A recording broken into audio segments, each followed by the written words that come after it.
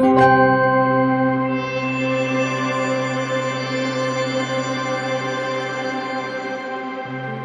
I am Ananya.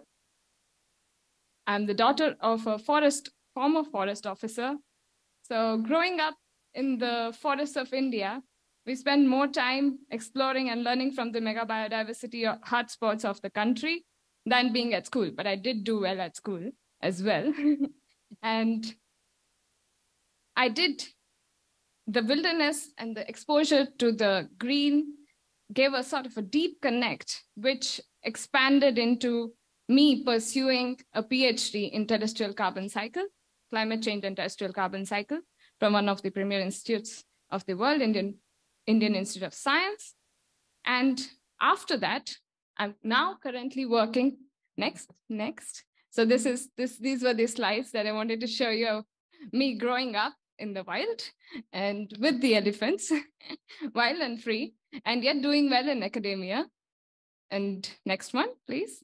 Then I did my PhD, and then now currently I work with UNESCO's research institute based out of Delhi. It's called UNESCO MGIEP on education for sustainable development, SDG 4.7. That's what I work on.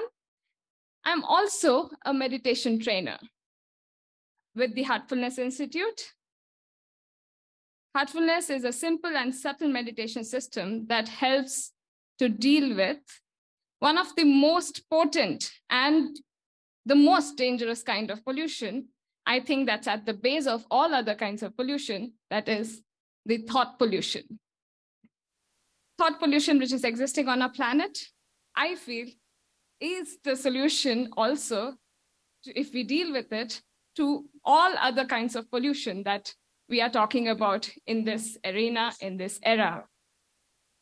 So Heartfulness Institute has its presence in 140 countries across the world, with its headquarters at Kanha Shantivanam, next one, in the outskirts of Hyderabad, a city in India.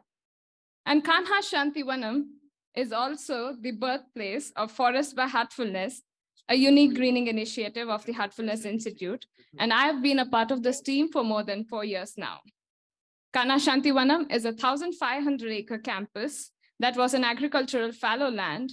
And right now, it is a magical green oasis. And a short video of the Kanha Shantivanam, I'd like Beatrice to play. The video, please. I have this one particular graph which shows the CO2 variations over the past 400,000 years. So the CO2 variations are like a ECG, it just keeps going up and down, and then suddenly there's this last 150, 200 years, like a tiny period of time where it goes like woof off the charts. You might as well think that it's a glitch. While the situation may seem grim, but satellite imagery shows that there is enough place on Earth to plant 1 trillion additional trees. These can sequester enough carbon dioxide to keep climate change under control. Forests by Heartfulness is an initiative of the Heartfulness Institute to nurture, protect, and conserve endangered ecosystems and encourage biodiversity. Interventions initiated by Forests by Heartfulness do not start with planting trees, but begin by first addressing the irrigation needs of the land. The focus then shifts to nurturing the soil where the trees are to be planted.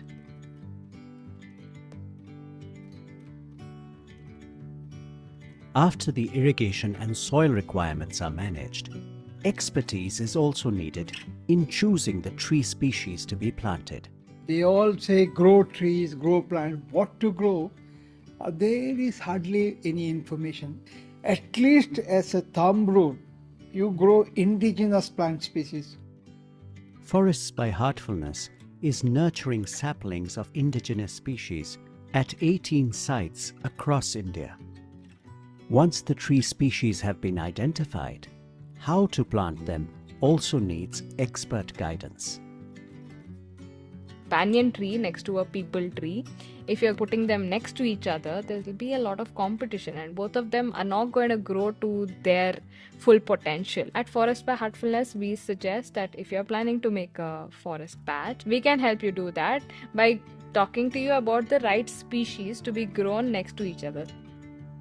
And after the trees have been planted, Forests by Heartfulness also helps set up an aftercare team to look after the trees. We should not let them be on the mercy of nature. Human intervention is required. We have to provide the environment for them to flourish. The Forests by Heartfulness team is a mix of volunteers and experts, and testament to the efficacy of their methods is the transformed landscape of Kanha Shantivana.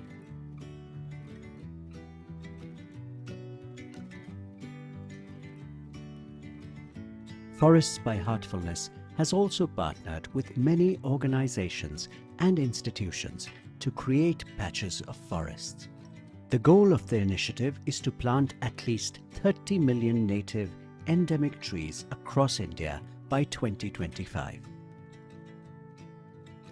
If you too are worried about climate change and want to do something for the betterment of the planet, you are welcome to come and participate in the initiative.